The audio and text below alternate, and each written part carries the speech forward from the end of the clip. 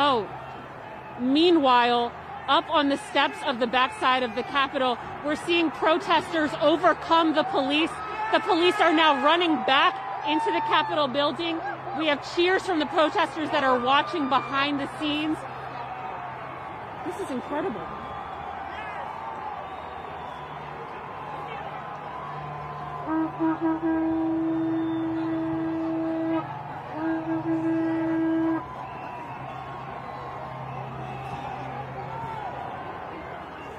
All afternoon, things here have been so peaceful. This is a decidedly different feeling now.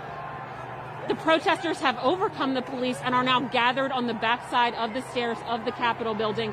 Throughout the day, we were talking to some protesters from Long Island, New York, who said they anticipated occupying the Capitol. We did not anticipate that occupying meant taking over the police and getting onto the stairs of the Capitol.